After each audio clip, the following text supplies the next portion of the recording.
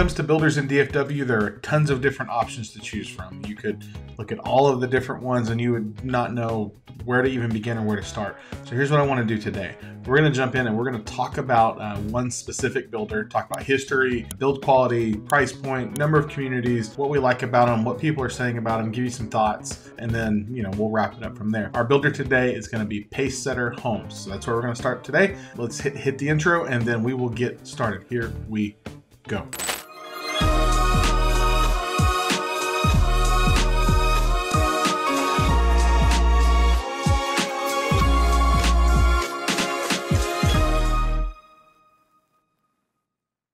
As we get started, I'm just going to come out and say it. I am in no way affiliated with Pacesetter as a company. I'm not their spokesperson, don't speak for them, not paid by them. I'm just a realtor here in DFW. I sell a lot of new construction homes, so I see a lot of these things. I'm in and out of these communities. And personally, my wife and I, we've bought a Pacesetter home, so I've kind of got that going for us as well. So again, take my reviews, my thoughts with a grain of salt, do your homework. I'm just here to be a guide and a resource as we talk about homes and home builders in DFW. So we'll start with history. Pacesetter, which is owned by a Canadian company named Qualico, was started in 2007, was Qualico. 2017, they started building in Austin, and they have quickly moved up here to the DFW marketplace. So really, in Texas, the only places you'll find them is DFW and Austin. They've been in DFW since 2018. So they're fairly new here in the DFW market. When it comes to size of the builder, they claim that they build about 2,500 homes per year. Again, a lot of that is going to be Canadian built, but they're quickly growing in the metroplex, and I think going to be around for a while. So we're going to see that number continue to grow. When it comes to price point, they're going to be in that mid-3 range. They've got a couple of products that are like a duplex style that start in that mid-low 3s, about 1,400 square feet. And then, of course, they run all the way up to about 730, 740 with a maximum square footage in that 3,500 square feet. So they've kind of got a wide range when it comes to communities, pricing, and size. So if you're looking for them, I think they're a really good quality. Again, my wife and I, we built one. We liked what we were getting in terms of features and things that were standard for where we felt like the price was a good and fair price point. Normally in one of these videos, I would, talk through reviews of customers online and things like that. But for this particular one, I want to talk about our personal experience because, like I said, my wife and I, we built a Pacesetter home.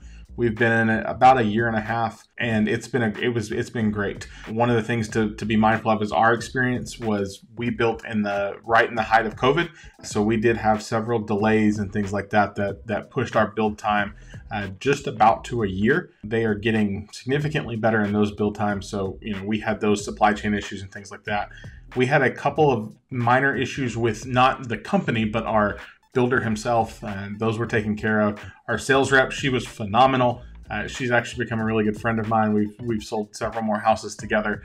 She was phenomenal and helpful throughout that entire experience. When it comes to design and package, they are not a full custom builder, but they are also not a cookie cutter builder. So we were able to build out our home based in packages. So it was like, hey, we have this package and you can pick this flooring, this tile, this cabinet color.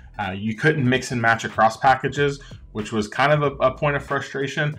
My wife wanted pure white kitchen cabinets, and we ended up with almond white because because we found flooring that we liked better, and they wouldn't let us kind of cross those package lines. So that was a little bit of a point of frustration, but nothing too crazy wrong in that nature.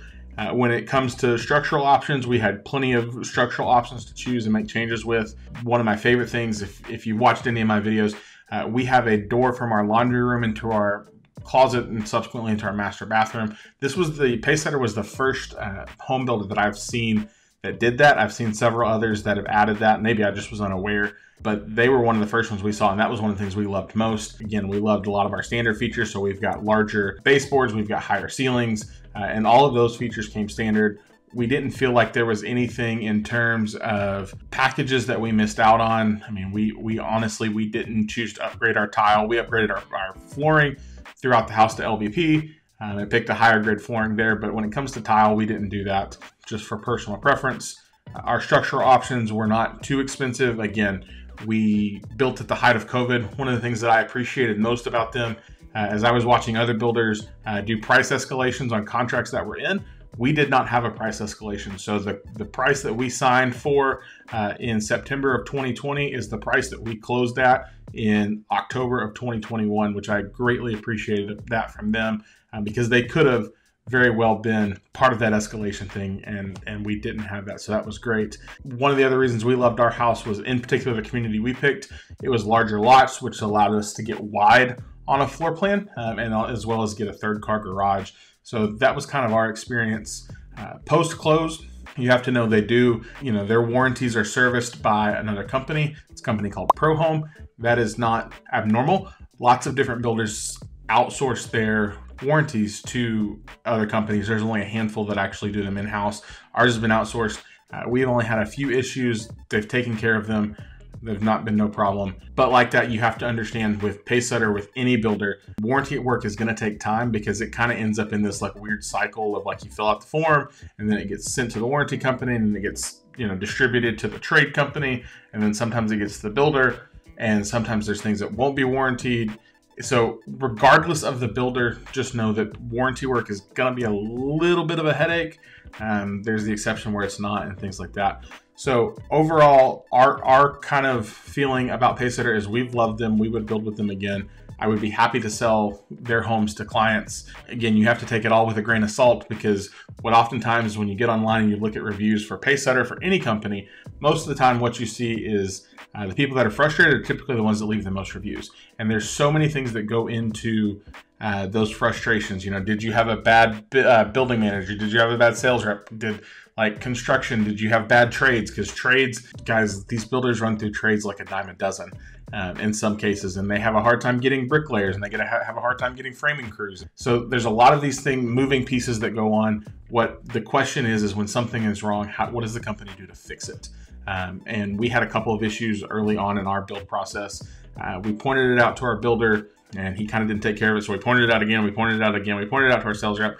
They got it taken care of. So again, no home builder is perfect, but from a personal experience, we enjoyed building with Pacesetter. We've appreciated their build quality and all of those things that have gone into it.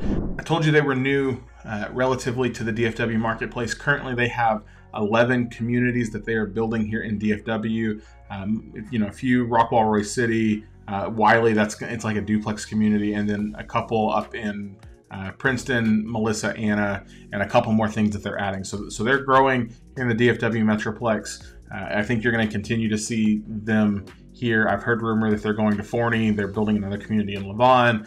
So I think they're going to be around for a little bit. So in terms of website, I think their website is pretty easy to navigate. It's pretty straightforward with kind of pricing, what they currently have available, floor plans. You can kind of look through those. One of the things you'll see with Pacesetter is because they initially started in Austin, you've kind of got that Central Texas vibe and look. There's one of their communities that's really, in particular, Enclave and Meadow Run.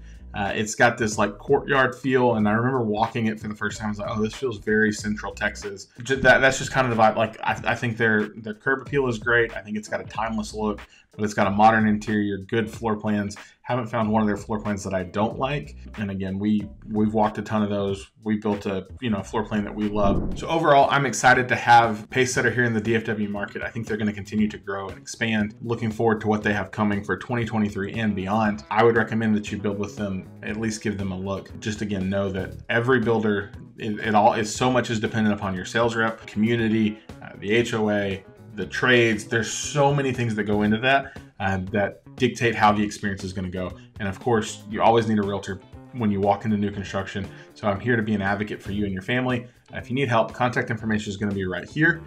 You can browse homes down in the description down below or book a time directly in my calendar. Here's what I'm going to do. If there's a builder you're curious about, drop it down in the comments. I'd love to dig in and kind of do some research and overview and give you my thoughts. Well, guys, thank you so much for hanging out. We'll see you on our next video. Bye for now.